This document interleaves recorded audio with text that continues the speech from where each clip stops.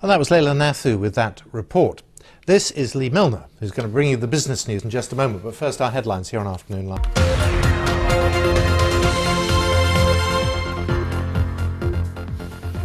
Hello, I'm Leigh Milner. Here are your business headlines on Afternoon Live. And some good news for the High Street today. According to the latest figures published by the Office for National Statistics, retail sales in January improved by 0.9% on the previous month. It's the largest monthly rise since March and a stronger performance than expected by economists. Consumer demand slowed down, though, considerably late last year, but has since picked up after the December election. Lloyds Banking Group has announced its pre-tax profits for last year fell by more than a quarter after paying out billions of pounds to customers in PPI compensation. The insurance policy was intended to cover loan payments if, for instance, customers fell ill, but the insurance was often sold to people who didn't either need it or want it. The Australian airline Qantas has warned that the current coronavirus outbreak could cost the company $150 million. Flights to Asia have been cut by 15% until at least the end of May. And to avoid job losses, the company also plans to freeze recruitment and ask workers to use up leave. It follows wider concerns about the impact the virus will have on the global economy. So, a lot of football fans thought they were off to Euro 2020, and they're not now, are they? No, due to a big technical error. Basically, the UEFA has apologised for this. They had a certain amount of tickets available, and basically they're not. Although the tickets can be refunded, though. What do you mean they're not? Well, they're not. They weren't there. Huge technical error. They literally aren't physically there. They're not going. So even though you can get a refund, you've still probably booked your hotel, and you probably spent some money on transport, and people are saying now they've wasted lots and lots of money. Our business correspondent Danny Hewson can tell us more. Danny, how on earth has this happened? So what have UEFA said then? But that's all right for them, but what about the fans? Danny Hewson, thank you very much. You see the man doing the bins in the background. It's compulsive. No. All right. Let's just talk about the High Street. Did I hear you right? There's some good news. Finally some good news. Yeah, we had a few bad months at the end of last year. Now, as you heard in the headline, we've finally got a 0.9% improvement on the previous month, but don't get too excited. The market isn't in great shape at the moment. Lots of businesses saying they're struggling with business rates, which is basically the tax on the commercial property. And according to this guy, there he is, look. This guy says that the economy as a whole is not growing as fast as some people hoped it be. He's called Robert Choate. He's the head of the Office for Budget Responsibility. Well done, yeah. There, yeah. Do you know what that means, though? Do you know what it does?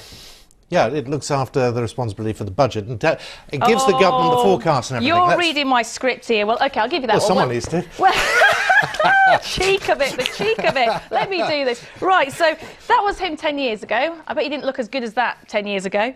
He's now leaving, though. And he told us that he believes that, it's all about being realistic. Just play the clip. So basically what I was trying to say is don't get too excited. It's only the start of the year. Only a month ago we were talking about the worst Christmas on record in 25 years, and also we've had 10,000 job losses in the retail sector. So that's what I was trying to say. OK. Do you want to have a quick look at the markets? Why not? OK, so the FTSE 100 doing slightly better. We were expecting that, though. There's a lot more confidence as the rates of new cases in China are slowly falling. Also, a lot of support from banks as well, central banks. They've actually lowered interest rates, trying to promote borrowing and investing. That's also. Oh, well, I wasn't expecting the DAX or any of that on there. Actually, I was expecting the Dow, but they've obviously fallen from the coronavirus. And I was also expecting to see something with Lloyds on there, as we saw in the headlines. But anyway, there you go. There's the markets for the day. Have we got those, or are we? No? No. Maybe I'll get you them in an hour's time. An exciting bulletin from you there. I've learnt a new trick. Just play the clip. It gets you out of any trouble. You just shout out, play the clip. I'm just following you. I've never done that in all my time. All right. Yeah, but anyway, I've just learned something. Thank you very much. She will be back maybe a little later on. You're watching Afternoon Live. You're watching Afternoon Live now. Leigh Milner is here. She's bringing you the business news in just a moment. But first, our headlines here on Afternoon Live.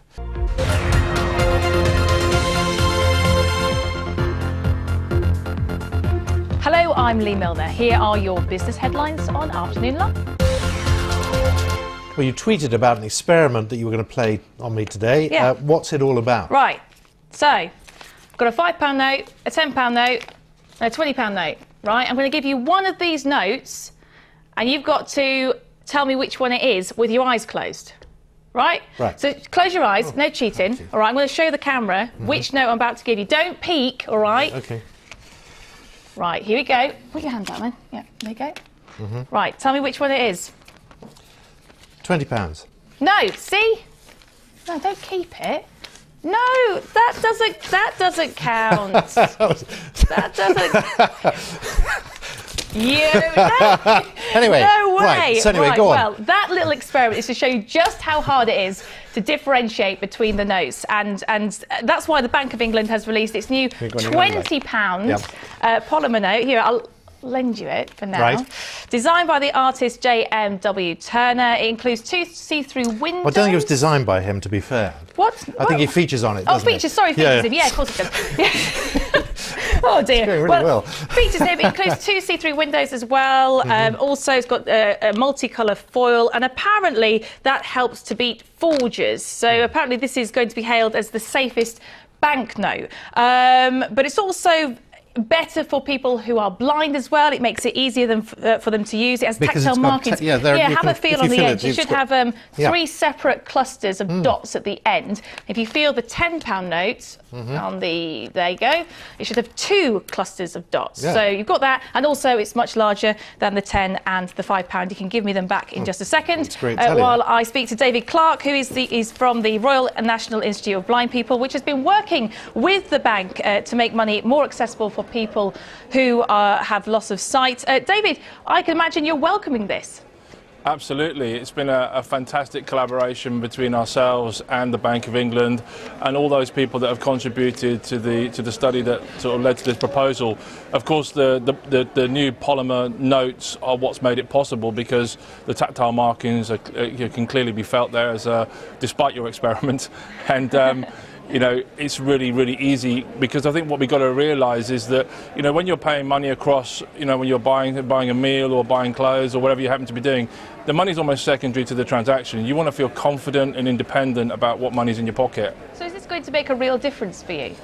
Yeah, absolutely. I mean, you know, there's several factors there. You mentioned the size and the comparative sizes, but that's, you know, that's quite a difficult thing in itself. But the tactile markings make a huge difference, and although also for those with some usable sight, the contrast and the colouring are really strong as well. So it means that people can be confident with their money, they can live independently, and for someone like myself, it means I don't have to worry about using the wrong note, particularly giving too big a tip perhaps. I was just, you know, you touched on that already. What's it actually like for you dealing with change when you can't actually tell what's being handed to you? Yeah, I mean, you know, if you go to other countries, sometimes the notes are the same size, so it's absolutely impossible to work it out.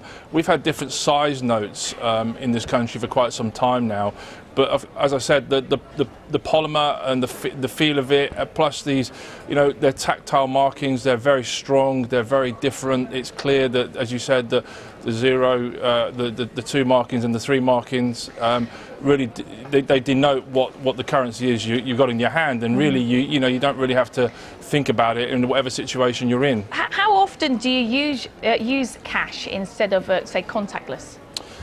Well, I think that we're definitely moving towards using much more contactless, but of course that throws up all sorts of other issues. For example, currently I often have to take someone's word for it that the amount that's on the screen, because most terminals at the moment would not explicitly tell me what that amount was. So sometimes it's a bit better to deal with cash that you can actually understand and feel and know what you're giving out. But of course there's a lot of work going on in that area as well, and we're working very closely with UK Finance and others to come up with all sorts of solutions to make cash and card and contactless much more accessible. David Clark, thank you very much for joining me. Pleasure. Do you use cash or contactless? Contactless mostly now. Yeah, same. And actually, we've been speaking to the Governor of the Bank of England, Mark Carney, and he says actually fewer people are using cash as well. The cash usage has gone down quite substantially. So when I came here, it was about 2/3 of transactions, a little less, were paid for with cash. Now it's a little less than 1/3. So I guess that's some accomplishment. There's been a big fall. But we're committed to provide the best banknotes for the people who want to use cash. Look, there are 2 million people in this country who only budget with cash. It's important that they have the best notes that are available and that, again, help celebrate the heritage of the United Kingdom. You should have seen what he just did there. This moves, and he just moved it all the way around. You're so cheeky. I was going to give you some really interesting facts about the £20 note, but you know what? I'm not going to now. Let's go to the markets. So the FTSE, yep, up as we expected, only slightly though, and that's because we haven't been seeing as many new cases of coronavirus over in China. If we look at Lloyd's though, that's already been in the headlines as well. I know I was talking about the PPI compensation. It's hit them quite a big, quite big. But that was, last year. Things are on the up now for Lloyd's, and the Dow doing exceptionally well. They've been doing very well over the past couple of days. A few record highs for them as well. Okay, thank you very much. No, you can't trick a tricker. I'll take my money. You do that. Well done. See you later. You're watching Afternoon Live from BBC News.